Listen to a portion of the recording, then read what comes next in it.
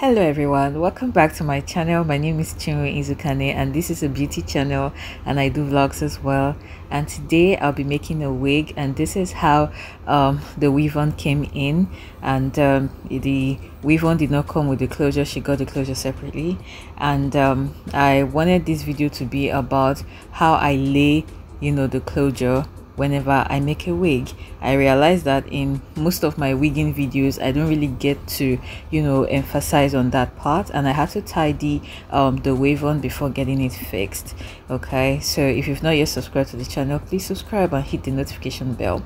So as usual, I already secured the closure and I had to make sure it was at the middle of the mannequin and sewed it round, and for the back I had to do end-to-end sewing till I'm able to cover up the rest of the space, as you can see.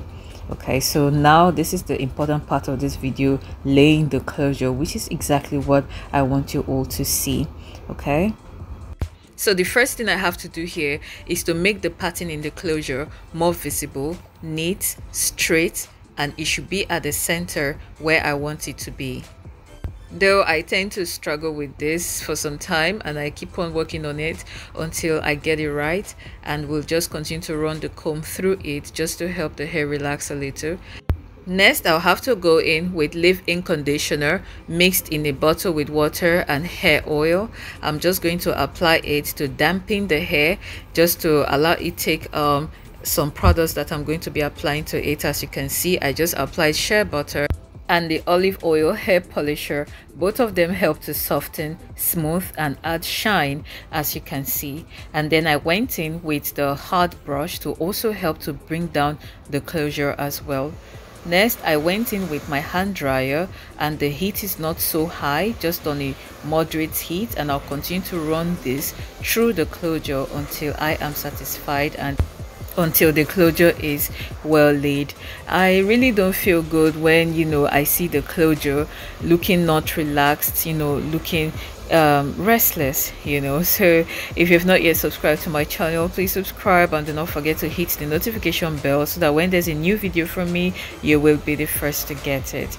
Okay, so I'm just going to keep on bringing it down even towards the back. Yes, and you're gonna see what it looks like. It's gonna look really well laid. Okay.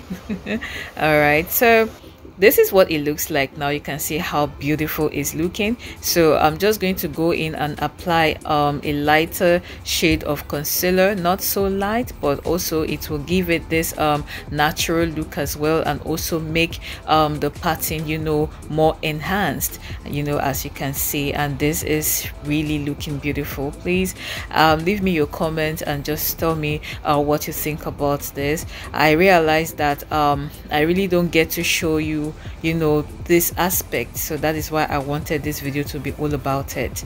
Okay, so I'm done. This is what it was looking like, and I wasn't just feeling it looked too plain, so I had to go in with my curler, and it just leveled up this wig. I hope you love it, because I love it a lot, and my client actually loved it when she saw it.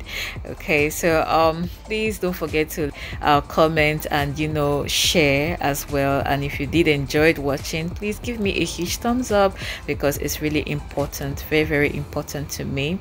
Yes, so this is what it looks like, and I sort of love the color of this wig, and you can see how well laid the closure is looking. In fact, it is given.